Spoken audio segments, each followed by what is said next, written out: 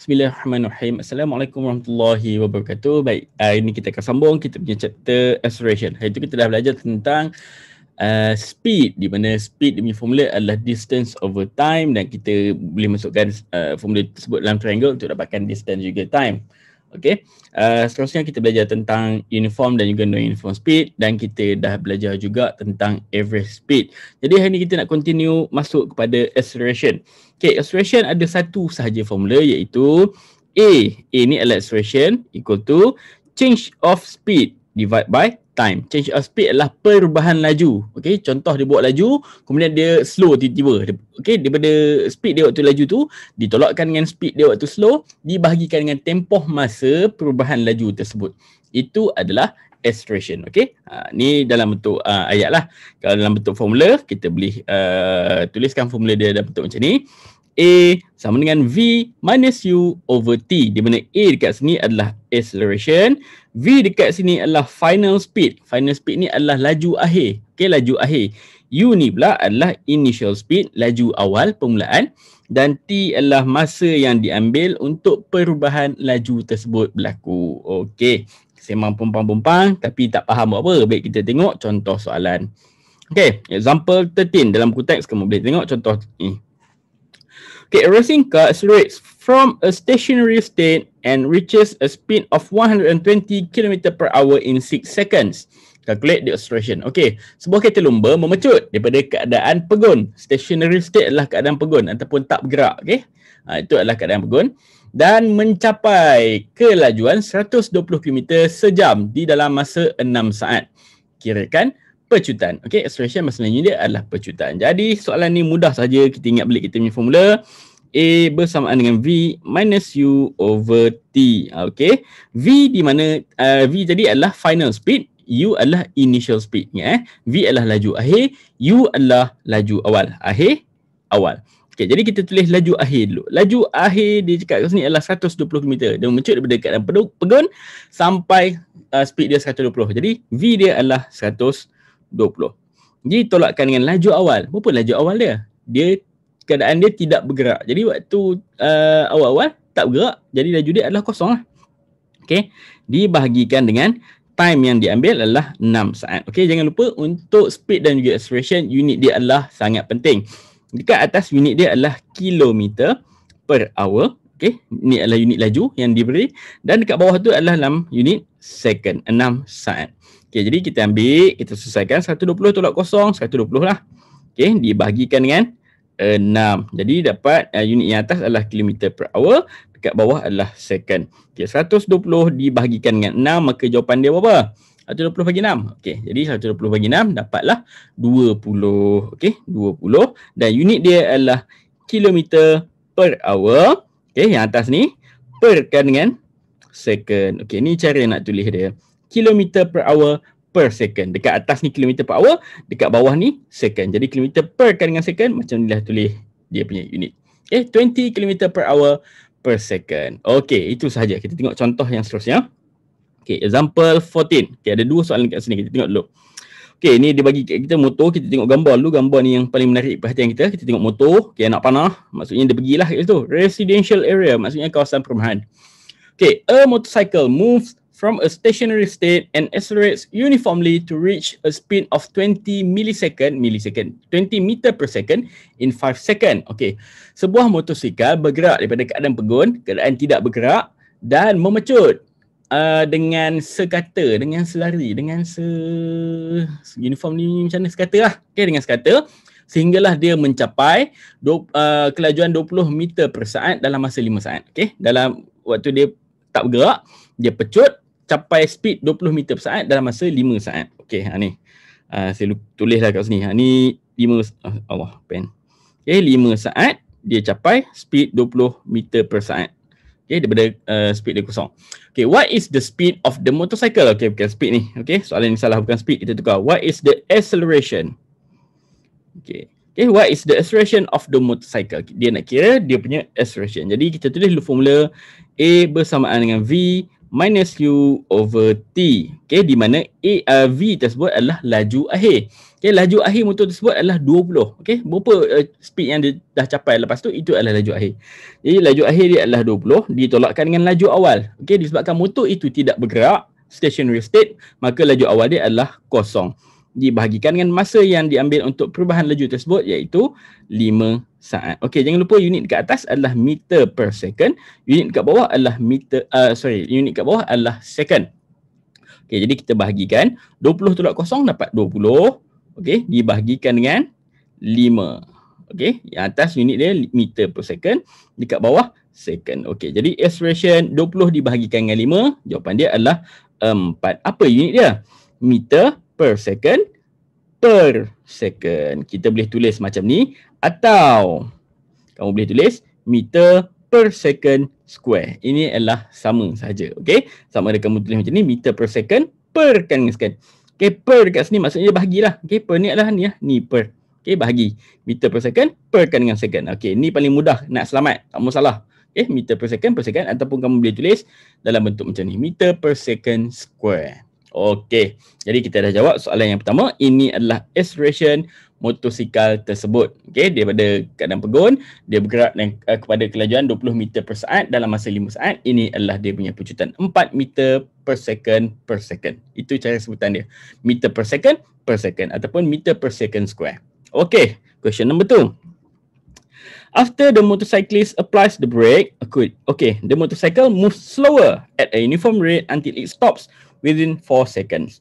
What is the speed of the motorcycle? Okay, tadi dia bawa daripada kosong, daripada tak bergerak, sampailah speed dia 20 meter per saat dalam masa 5 saat. Sekarang ni pula, dia bawa motor 20 meter per saat tu, dia tekan brake. Okay, dia tekan brake dan motor tu berhenti dengan sekata sampailah dia berhenti dalam masa 4 saat. What is the speed of the motorcycle? Lagi sekali, bukan speed. Okay, ni salah. What is the acceleration? Okay, bukan speed. Soalan ni salah. What is the acceleration of the motorcycle? Okay, jadi formula dia adalah A sama dengan V minus U over T. Okay, final speed dia. V adalah final speed. Final speed dia adalah dia dah berhenti. Itu adalah dia punya final speed. Sampai dia berhenti kan. Until it stops. Kat sini ayat juga. Until it stops. Maksudnya final speed dia adalah kosong. Ditolakkan dengan U ataupun initial speed dia. Tadi dia bawa motor 20 meter per saat kan. Jadi kat sini tulis 20 meter per second. Ni unit je, jangan lupa. Okey, dibahagikan dengan masa yang diambil untuk dia berhenti, iaitu 4 unit dia second. Okey. Jadi tak mahu nak sebut kat tepi ni. 0 tolak 20 dapat negatif 20 meter per second. Dibahagikan dengan masa yang diambil adalah 4 saat. Okey, jadi negatif 20 meter per second dibahagikan dengan 4 second. Jadi jawapan dia akan dapat negatif 5 meter per second per second. Okey, ataupun kamu boleh tulis unit dia meter per second square. Ataupun kadang-kadang ada lagi satu. Kadang-kadang dia boleh tulis juga dalam bentuk meter per second negatif 2. Okey, ni kalau kamu ingat balik ni form 3 punya. Okey, ni index form 3, kamu akan belajar kenapa unit dia jadi macam ni daripada sini. Ni boleh jadi macam ni. Tahun depan kamu akan belajar bab 1 index. Okey. Tapi kalau kamu tengok macam ni, jangan terkejut lah. Dia boleh tulis dalam bentuk macam ni, meter per second ataupun meter per second square ataupun meter S negatif 2 kuasa dia. Okay, semua benda ni adalah sama sahaja, cuma cara penulisan yang berbeza. Okey, boleh faham ke? Gunakan sahaja formula V minus U over T dan dapatkan dia punya jawapan. Okey, ini adalah dia punya acceleration. Kenapa dapat negatif? A sama dengan negatif 5. Negatif di situ bermaksud dia makin slowing down. Dia tak pecut, dia makin slow. Okey, itu maksudnya negatif. Okey, kalau dia positif maksudnya motor tu daripada tak kurang laju, dia menjadi lebih laju. Itu kita nama acceleration. Kalau dia ada negatif kat sini, namanya adalah deceleration. Okey, deceleration. Okey, kalau dekat soalan dia cakap what is the deceleration of the motorcycle? Bukan tanya acceleration Dia tak cakap acceleration. Kalau dia cakap what is the deceleration, maka jawapan kamu akhir dia bukan negatif ya, kamu kena jawab deceleration is 5 meter per second per second. Okay, kalau kamu sebut deceleration, tak perlu letak negatif lagi sebab deceleration tu dah menunjukkan dia dah makin slow. Okay, kita letak negatif dekat sini untuk menunjukkan dia adalah makin slow. Deceleration dah menunjukkan dia dah makin slow, jadi tak perlu letak negatif. Kalau letak jadi apa? Jadi salah lagi jawapan. Okay, Okey, kita tengok soalan yang seterusnya. Okey, ini adalah unit conversion ataupun penukaran unit bagi pecutan. Okey, convert 420 meter per minute to kilometer minute per minute. Dengar sekali macam pening, betul tak? Okey, kita tulis dulu satu persatu, jangan pening-pening. Okey, sekarang ni adalah 420 meter per 1 minit. Perkan dengan 1 minit. Okey, ini adalah benda ni. Okey, 420 meter per minit per minit. Okey, ni adalah 420 meter per minit perkan lagi dengan minit. Okey, faham? Sekarang kita nak tukarkan kepada kilometer per minit per minit. Jadi yang mana yang kita kena tukar? Yang ni sahaja yang kita kena tukar. Yang ni dia nak tukar kepada kilometer. Yang ni, okey, kat sini dah minit. Sini pun minit juga. Jadi tak perlu nak ditukar apa-apa. Yang ni kekal dalam unit minit. Okey, yang terakhir per minit. Yang ni pun per minit juga. Maksudnya yang ni minit, nak tukar pun sama juga minit. Jadi tak perlu nak tukar apa-apa. Yang kita hanya perlu tukar hanyalah meter ni kepada kilometer. Okey. Meter nak tukar kepada kilometer. Okey, kelas sebelum ni kita dah tunjuk dah. Okey, tulis balik. Benda ni sangat penting ya. Kilometer, meter, sentimeter, milimeter. Kena ingat, kilometer tukar kepada meter, darab 1000. Meter tukar kepada sentimeter, darab 100. Sentimeter kepada milimeter, kita darabkan dengan 10. Patah balik, dia bahagi. Okey, ni bahagi 100. Yang ni bahagikan dengan 1000. Okey, benda ni kamu kena ingat sampailah bila-bila. Okey, jadi meter nak tukarkan kepada kilometer, dari sini nak ke sini, nak patah balik. So kita kena bahagikan dengan 1000. Nak bahagi dengan 1000 tak perlu nak tekan kalkulator, kita pindah sahaja titik. Titik dia dekat sini pindah 3 kali. 1 2 3. Jadi kita akan dapat 0.42 okey, kilometer per 1 minit perkan dengan 1 minit. Okey, 0.42 bahagi 1 bahagi 1. Dapat berapa jawapan dia? Cuba tengok, kita try tekan kalkulator jadi apa. Mana kalkulator saya? Okey. Ni. Sini. Saya cuba tengok double pecahan boleh tak? Okey, boleh. Sini 0.42 perkan dengan 1 minit. Salah ni. Kejap. 0.42 perkan dengan 1 minit. Bahagi lagi. Okey, ni bahagi kejap. Bahagikan dengan 1. Okey, macam ni. 0.42 per minit per minit. Jadi dapat jawapan dia adalah tetap yang sama, iaitu 0.42. Tulis balik. Just in case lah kamu nak try tekan kalkulator, walaupun nampak sini satu, confirm lah tak jadi apa-apa kan. Jadi 0.42 kilometer per minit. Yang ni kilometer per minit. Kemudian perkan lagi 1 dengan minit per minit. Okey, jangan pening-pening sangat dengan apa unit conversion ni. Okey, jangan duk pulung kepala tak faham ke apa ke, jangan risau. Buat latihan, insya-Allah kamu boleh faham benda ni. Okey, kita tengok contoh soalan yang seterusnya, example 16. Rani cycles for 3/4 of an hour. 3/4 3/4, 45 minit lah maksudnya. Okey, 3/4 of an hour from her home to a cultural festival held in the city with a speed change of 18 km per hour. Okay, speed change itu keyword dia kat sini. Okay, travelling to the cultural festival takes 40% less time compared to the time for the return trip at the same speed change. Calculate the difference in acceleration between the trips to and from the cultural festival. Okay, sekali baca pening, panjangnya ayat dia. Okay, macam mana nak mudahkan kamu jawab soalan ni? Okay, 2 saat minum air jap. Okay, nak mudahkan jawab soalan yang jenis macam ni, baca ayat kadang-kadang kita pening. Apa yang membolehkan kita mudah sikit nak jawab soalan? Kita lukis. Okay, nak mudah jawab, kita lukis. Okay, ni basikal. Jangan lukis basikal hantam saya lah. Ni Rani kayu basikal. Ting ting ting ting. Bunyi. Okay, dia pergi kayu dekat satu festival. Macam nak lukis festival inilah festival. Hantam saya lah festival. Cultural festival. Okay, kita keluarkan maklumat-maklumat yang dia bagi. Dia cycles for 3/4 of an hour from her home to the cultural festival held in the city with a speed change of 18 km per hour. Okay, dia kayuh daripada rumah dia ke cultural festival 3/4 jam ataupun 45 minit. Okay, 45 minit ataupun 3/4 hour. Okay, ni dalam minit, ni dalam jam, sama je. Okay, dan dia cakap speed change of 18 km per hour. Apa yang dimaksudkan dengan speed change? Speed change adalah V minus U.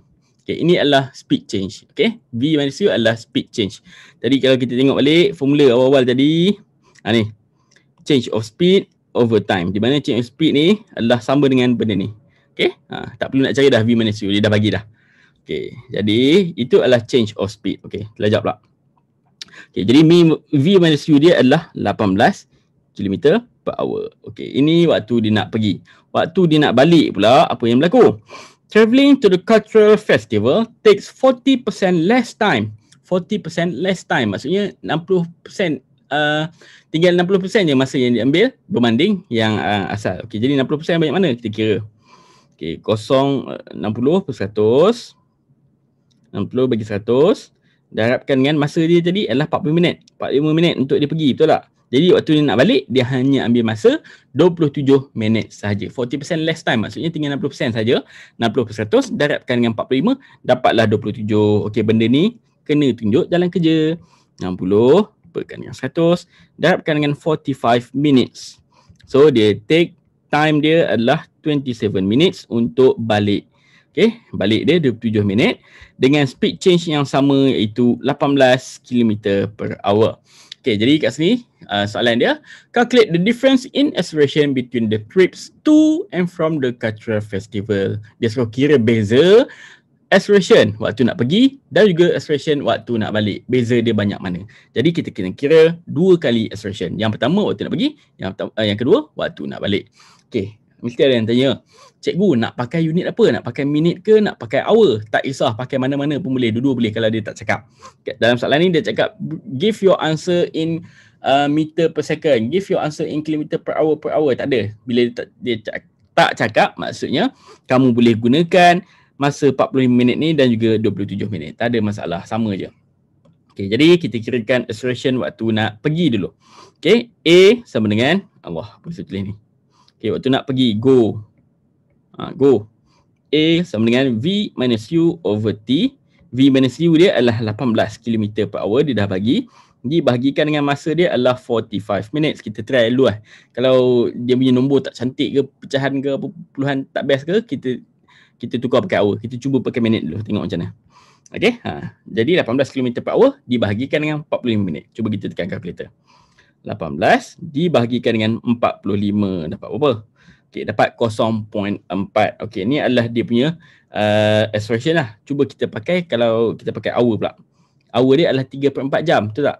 Okay, kita cuba 18 dibahagikan dengan 3/4. Okay, ini adalah dalam unit kilometer per hour per hour. Kalau 18 bahagikan dengan 45 jadi dapat 0.4 adalah dalam unit kilometer per hour per minit. Jadi ikutlah yang mana yang kamu suka. Saya lagi suka nilai 24 ni, jadi saya nak guna 3/4 jam lah. Okay, jadi saya nak guna 3/4 jam. Okay, saya tak mau guna 45 minit, saya nak guna 3/4 hour. Okay, tapi kalau kamu nak guna minit pun boleh, tak ada masalah. Saya nak bagi kamu kelonggaran. Jadi kat sini 3/4 jam, hour. Okay, jadi dapat 18 bagi 3/4 dapat 24 unit dia, atas kilometer per hour, bawah pun hour, jadi dapatlah kilometer per hour per hour. Tak ada per pula. Kilometer per hour per hour. Okey, ni waktu nak go, waktu nak pergi. Waktu nak balik pula, okey kita kira kat sini. Balik apa? Back. Okey, waktu nak balik. Formula dia sama. A sama dengan V minus U over T. Okey, V minus U dia adalah 18 km per hour. Dibahagikan dengan, okey, disebabkan yang ni tadi, kita guna jam. Okey, maka 27 minit ni pun kita kena tukarkan kepada jam juga. Macam mana nak tukarkan kepada jam? Okey, minit nak tukarkan kepada jam, kita kena bahagikan dengan 60. Jadi bahagikanlah dengan 60. 27 bahagi 60. Dapat 0.45. Okey, jadi saya tulis kat sini lah Okey, 27 minit adalah bersamaan dengan berapa tadi? 0.45. Okey, 0.45 jam. Okey, jadi disebabkan yang ni kita guna jam, sini pun kita guna jam lah bagi sama, senang nanti kita nak tolak. Okey, sebab nanti kita nak dapatkan dia punya difference. Jadi kalau yang ni kena yang ni hour, yang ni pun kena hour lah supaya unit dia sama. Kalau yang ni hour, yang ni minit, nanti macam mana kita nak tolak dua nilai ni? Okey, faham Jadi kita gunakan hour juga, 0.45 hour, tekan kalkulator. 18 dibahagikan dengan 0.45, jadi dapat jawapan dia adalah 40. Okey, 40 km per hour per hour. Okey, jadi kita dah dapat dah expression dua kali. Yang ni adalah waktu dia nak pergi, yang ni adalah waktu dia nak balik. Tapi kita masih belum menjawab soalan. Dia punya soalan adalah difference. Jadi kita dah tulis kat sini difference sama dengan 40 tolakkan dengan 24. Jadi jawapan dia kita dapat 16 km per hour per hour. Ataupun kamu boleh tulis km per hour square. Okey, sebab apa square? Yang ni hour, yang ni pun hour, kita boleh gabungkan dia menjadi hour square. Okey, boleh faham Ni adalah example 16. Kamu boleh tengok balik lampu teks, tengok jalan kerja dia. Okey, ataupun boleh tengok example 16 yang sebut ni berulang-ulang kali. Okey, seterusnya kita tengok example 17. Sami drove at the speed of 70 km per hour. He increased his speed to 100 km per hour in 30 minutes. Calculate the acceleration in km per hour per hour. Okey, jadi kat sini dia nak dalam unit yang berbeza. Okey, satu dia nak jawapan dalam km per hour. Satu lagi dia nak dalam unit km per hour per second. Okey, untuk yang A, kita tulis dulu formula dia. A bersamaan dengan V minus U over T. Yang ni kita kena hati-hati dengan unit. Okay, disebabkan kat sini dia cakap dia nak dalam unit km per hour. Maksudnya yang dekat atas ni kena ambil unit ni. Yang dekat bawah kena unit yang ni. Okey, jadi yang atas kena km per hour. Yang bawah kena pastikan dia dalam hour. Okey, boleh faham Jadi kita cuba jawab soalan ni. Okey, V minus U. V adalah final speed. U adalah initial speed. Final speed dia adalah ni. Okey, ni adalah laju akhir dia. Okey, kita ambil 100 ditolakkan dengan laju mula-mula dia adalah 70. Okey, unit dia adalah kilometer per hour. Kenapa saya letak kurungan? Sebab nak membezakan nombor dengan unit. Okey, dibahagikan dengan masa yang diambil adalah 30 minit. Okey, 30 minit kita kena bagi jawapan dalam hour kan. Saya cakap tadi. Ni sebab nak unit hour, maka kat sini kena hour lah. So dia bagi kat sini masa 30 minit, maka kena convertkan dulu 30 minit kepada jam. Maka kita bahagikan minit nak tukar kepada jam. Macam kita buat tadi, kita bahagikan dengan 60. 30 bahagi 60, potong, dapatlah 1/2 ataupun tekanlah kalkulator. Okey, 1/2 jam ataupun kamu boleh fikir sendiri kot. 30 minit sama dengan half an hour ataupun 1/2 jam. Alright. Dia letak dekat bawah ni 1/2 ataupun 0.5 pun boleh, ikut suka kamu lah. Sama je 1/2 ataupun 0.5 hour. Okey, jadi acceleration dia adalah 100 tolak 70 dapat 30. 30 bahagi 0.5 ataupun bagi 1/2. Tekanlah kalkulator. 30 dibahagikan dengan 0.5, maka jawapan dia adalah 60. Okey, benda ni tekanlah kalkulator. Jawapan dia kamu dapat 60 km per hour per hour. Ataupun kamu nak tulis dalam unit kilometer per hour square pun boleh, tak ada masalah, sama sahaja. Okey, yang kedua, dia nak dalam unit kilometer per hour per second. Maksudnya dekat atas V minus U itu unit dia kena kilometer per hour, dekat bawah time-nya kena unit second ataupun saat. Okey, jadi kita tulis dulu formula, biasakan diri tulis formula. A sama dengan V minus U over T. Okey, sama je, masukkan nilai balik, benda sama je. Atas ni 170, kita tulis je 30, tak ada masalah sebab kat sebelah dah buat. Okey, tulis je 30, insyaAllah boleh, tak ada masalah.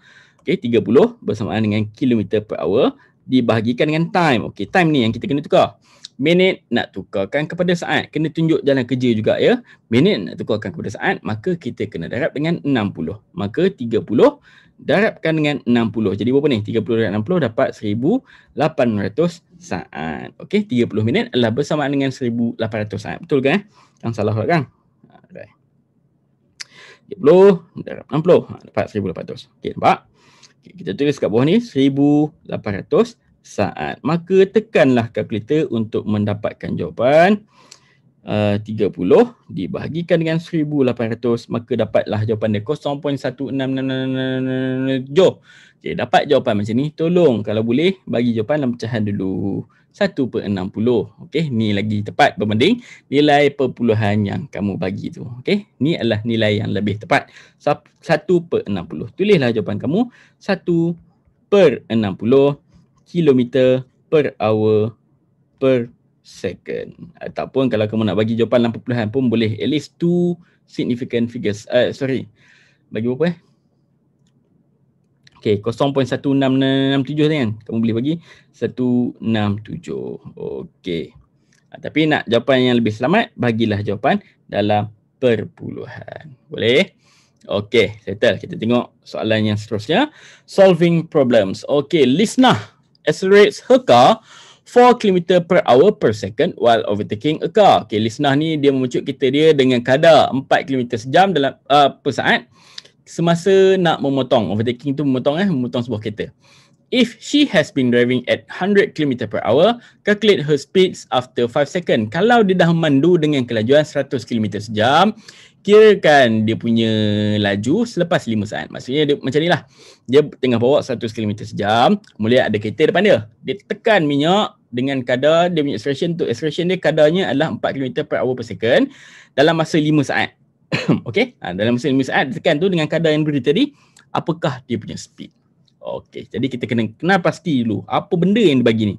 Okay, ini nilai ni. Alamak, sekejap. Okay, nilai ni. Ni nilai apa sebenarnya? Ini adalah A. Ini adalah acceleration. 100 km per hour. Ini adalah initial speed ataupun U. Okay, laju mula-mula. Okay, dan 5 seconds ni adalah masa yang diambil untuk memecut. Ni adalah T. Kita kena pasti dulu apa benda nilai-nilai yang dia bagi, barulah kita boleh menjawab soalan. Jadi tulis sahaja formula A bersamaan dengan V minus U over T. Jadi apa benda yang dia nak cari ni? Dia nak cari her speed sekarang, final speed ni, V ni benda yang dia nak cari. Okay, yang ni adalah V. Okay, kita masukkan nilai A dia dah bagi 4. Okay, masukkan V. V tak tahu, tak V, tolak U dia adalah 100 perkan dengan T dia adalah 5 saat. Okey, yang ni tak payah letak unit pun tak apa, letak unit nanti pening. Okey, letak unit kalau nak cari acceleration. Kalau nak cari V ke U ke tak apa, tinggal lah last kali baru kamu letak unit, sebab kalau letak unit semua kat sini nanti kamu pening. Okay, jadi kita biarkan dulu macam ni. Maka kita kena buat persamaan linear sesuaikan yang ni untuk dapatkan nilai bagi V. Okey, A dia dah bagi. Okay, V benda yang dia nak cari, calculate her speed. U adalah ni dia punya laju mula-mula, she has been driving at 100 km. Itu adalah U, initial speed. Dan T pun dia dah bagi kat sini 5 second. Kita masukkan saja nilai-nilai di sini. Okay, dan selesaikan persamaan linear. Jadi ada kat sini, kita nak dapatkan V. Apa yang kita nak buat? 5 pindah sini dulu. Okay, first step 5 pindah sini. Daripada bahagi, pindah sebelah kiri, dia akan jadi darab. Jadi 4 darab 5. Okay, jadi 20 di sebelah kiri. Sebelah kanan akan jadi V tolak 100. Okay, jelas? Okay, kemudian nak dapatkan V, apa kita nak buat dengan 100 tu? 100 ni, semua ni sekali bawa ke sebelah kiri, dia akan jadi tambah. Maka sebelah kiri akan ada 20 ditambahkan dengan 100, sebelah kanan ada V. 20 tambah 100 jadilah 120 V. V tadi unit dia adalah 120 km sejam. Macam mana saya tahu? Kat sini dia bagi kilometer sejam, sini pun kilometer sejam lah dia punya unit. Okay, takkan dia bagi kat sini 100 km sejam, tiba-tiba tekan jadi meter per saat. Tak logik ya. Kita ikut unit yang asal mula-mula kelajuan yang diberi. Okay, jadi ini adalah kelajuan dia setelah 5 saat dia memecut. Okey, jelas? Okey, kita tengok soalan terakhir dah kot. Oh, ada lagi. Sampai soalan 20. Okey, kita tengok soalan 19 dulu. A motorcycle that moves at a speed of 40 km per hour decreases its speed. Okay, decreases its speed. Ni maksudnya deceleration. Dia makin slow. Okay, by 20% of its beginning speed within 40 second. Calculate the acceleration. Okay, sebuah motosikal bergerak dengan kelajuan 20 km sejam. Ini adalah initial speed. Dia mengurangkan kelajuan dia 20% daripada 40% tu. Daripada 40 km sejam tu. Dengan dalam masa 40 saat. Calculate the acceleration. Okey, jadi kat sini dia dah bagi, ni adalah dia punya U. Okey, dia punya V dia tak bagi, tapi dia bagi yang ni. Decrease speed by 20%. Yang ni kita kena dapatkan dulu. V dia tak tahu lagi, kena kira dulu. Okay, within 40 second. Ini adalah dia punya T. Okay, jadi kita nak masukkan dalam formula A sama dengan V minus U over T. Nak dapatkan A, dia nak acceleration. Okay, jadi U dia dah bagi 40, T pun dia dah bagi 40 saat. Yang kita tak tahu lagi adalah V. Decrease its speed by 20%. Jadi kita kena dapatkan dulu lah. Jadi bila dia decrease its speed by 20%, maka yang tinggal speed dia sekarang adalah 80% daripada yang asal. Jadi nak dapatkan speed dia sekarang, final speed dia, maka kita ambil 80 per 100 didarabkan dengan 40. Okay. Ni laju asal dia. Speed dia dah decrease by 20%, tinggal 80%, darabkan dengan laju awal. Jadi tekanlah kalkulator. 80 per 100. Darabkan dengan 40, dapat jawapan 32. Maka ini adalah laju dia sekarang. Dia dah mengurangkan kelajuan dia daripada 40 km sejam, laju sangat kot. Dia break, okay, slow kan, tinggal 32. Maka dah dapat V, U dan juga T, maka masukkanlah ke dalam formula. A sama dengan V dia adalah 32. Ingat ya, V itu adalah final speed. Ditolakkan dengan initial speed 40. Jangan lupa letak unit. Unit dia adalah kilometer per hour. Dibahagikan dengan time dia adalah 40 second. 40 saat. Jadi A sama dengan 32 tolak 40 jadi negatif 8. Perkan dengan 40. Atas unit kilometer per hour. Bawah unit second. Okey, tekan kalkulator, kita bahagi 8 bahagi 40. Dapat berapa jawapan tu? 0.2. Okey, 0.2. Okey, kalau yang macam ni perpuluhan, kita boleh ambil perpuluhan ni. Okey, kalau perpuluhan dia panjang-panjang macam tadi 0.167 semua tu kita tukar kepada pecahan. Yang ni ambil lah ini 0.2, cantik je. Okey, boleh terus tulis, tak ada masalah. Jadi A dia adalah disebabkan negatif bagi positif, maka jawapan dia adalah negatif lah.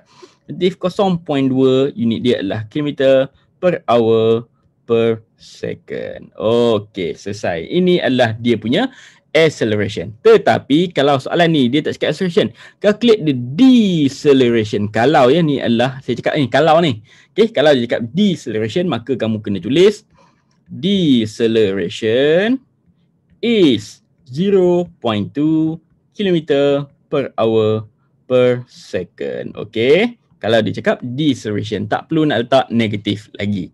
Sebab deceleration tu dah menunjukkan dia makin turun dia punya laju. Okey, ras. Okey, kita proceed kepada soalan yang terakhir untuk hari ini. Mudah saja, example 20. Okey, berhenti kejap, 2 saat minum air. Okay, diagram shows a speed time graph. Okay, graph laju melawan masa for the movement of a toy lorry in 27 seconds. Okay, ini adalah graf yang menunjukkan pergerakan sebuah lori mainan dalam tempoh masa 27 saat. Okay, ini start pada masa kosong pada masa 27 saat. Okay, ni pula dia punya laju. Okay, start daripada laju yang tinggi. Okay, pada saat yang kosong ni, pada permulaan, ini adalah laju permulaan dia. Okay, pada saat ke-27, nampak ni penurunan ni maksudnya laju dia makin turun sampailah ke saat yang 27, maka kat sini dia punya laju dah jadi kosong. Okay, dia start dengan laju dia V, ni adalah initial speed. Okay, kemudian bergerak makin slow selama 27 saat. Pada saat yang ke-27, lori itu mencapai kelajuan kosong. Okey, ini apa yang graf itu tunjuklah, kita tak baca lagi soalan. Okey, the deceleration of the toy is 0.741 meter per second per second. Okey, ni adalah dia punya deceleration atau dia punya A. Ni adalah A. Tolong kena pasti dulu apa benda yang dia bagi ni. Okey, calculate the speed V in meter per second. Okey, jadi dia nak speed, Okey, jadi dia nak speed. Macam mana nak dapatkan speed? Cara nak dapatkan speed, disebabkan kat sini dia bagi acceleration, maka kita kena gunakan formula acceleration lah. Bila dia cakap pasal acceleration ke, jangan kamu fikir, oh ni dia nak speed ni, guna formula speed equal to distance over time kot. Tidak, ikut situasi. Okay, kalau dia bagi deceleration, maka kita gunakanlah formula acceleration lah untuk dapatkan. Okay, jadi kita gunakan formula A sama dengan V minus U over T. Kita tengok dulu dalam soalan apa yang dia bagi. Okay, 27 saat. Ini adalah dia punya T. Kemudian apa lagi dia cakap? The speed V. Okay, dia nak yang ni. Ni adalah benda yang dia nak. Ini adalah initial speed. Okay, final speed dia berapa? Final speed dia adalah kosong. Okay, jadi walaupun dia tak nampak macam tak bagi apa-apa dalam soalan ni, sebenarnya kamu boleh tengok di dalam graf ni, dia dah bagi dah semua. Okay, jadi A pun dia dah bagi, iaitu 0.741 0.741. Kita masukkan saja. V dia adalah, ni adalah final speed ya. Ni adalah final speed. Jangan confuse dengan V yang kat sini. Ni dengan ni tak sama. Okey, V ni adalah final speed. Final speed dia adalah kosong. Ditolakkan dengan initial speed, laju mula-mula. Okey, ni adalah initial speed. Masukkan nilai ni adalah V. Dibahagikan masa dia iaitu 27 saat. Okey, kalau dia nak V tak perlu nak diletakkan unit dulu ya, biar dulu. Okey, jadi benda yang kita nak cari sekarang ni adalah V. Ni V kat sini. Okey, jadi apa yang kita perlu buat adalah kita kena pindahkan 27 ni dulu ke sebelah kiri. Jadi pindah sebelah kiri dia akan jadi 0.741 didarabkan dengan 27 bersamaan dengan kosong tolak V akan jadi negatif V. Jangan hilangkan negatif ni ya, ada negatif ni. Jangan tiba-tiba kat sini hilang. Kosong tolak V jadi negatif V. Okey, jadi kita selesaikan yang ni. Kita tekan kalkulator. 0.741 darab dengan apa jadi? Allah, senang lupa. Darab 27. Okey. Darab 27. Okey, jadi dapat 20.007. Okey, kau pecahan. Allah, tak sedap pecahan. Okey, 20.007. Kita ambil nilai itulah. Okey, jadi dapat 20.007. Tapi kenapa dapat negatif ya? Oh, sekejap. Patutlah. Saya pelik kenapa dapat negatif. Okey, kat sini ayat dia jadi. Dia cakap deceleration. Bila dia cakap deceleration, okey, ni. Deceleration maksudnya A dia ni kena ada negatif kat depan. Okey, bila dia cakap deceleration maka kita kena ada negatif dekat depan dia punya acceleration tersebut. Maka dekat sini pun ada negatif, maka 0.741 didarabkan dengan 27, kita dapat negatif 20.007 sama dengan negatif V. Sebelah kiri ada negatif, sebelah kanan pun ada negatif, maka negatif dengan negatif kita boleh buang. Apa yang tinggal adalah V sama dengan 20.007. Unit dia adalah sama dengan unit yang ada dekat sini iaitu meter per second. Okey, jelas? Boleh? Okey, kita tengok soalan B pula. Okay, calculate the distance covered by the toy lorry after 2.2 second. Okay, distance. Dalam formula acceleration tak ada distance betul tak? Tapi dalam formula speed ada distance kan? Jadi kita gunakanlah formula bagi nak dapatkan distance, kita gunakanlah formula speed, iaitu speed equal to distance over time. Nak dapatkan distance, kita ambil T pindah sebelah. Maka D sama dengan speed darabkan dengan time. Ataupun kamu ingat balik triangle yang saya suruh kamu buat itu. Okay, sini speed equal to distance over time. Nak dapatkan distance, kita tutup distance, maka S dengan T ni kita darabkan dia. Okay, calculate the distance covered by the lorry after 2.2 seconds. Okay, jadi macam mana nak dapatkan? Kita ambil dia punya speed waktu mula-mula ni, V ni kita darabkan dengan 2.2 saat. Itu sahaja. Jadi distance dia ambil 20.007, ni adalah speed dia kat sini. Kita darabkan dengan 2.2 saat masa yang dia ambil. Jadi tekanlah kalkulator. 20.007 didarabkan dengan 2.2, maka dapat jawapan dia 44.0154. Tulislah jawapan penuh. Maka distance dia adalah 44.0154. Unit apa? Unit apa? Okey, kat sini nampak meter per second kan?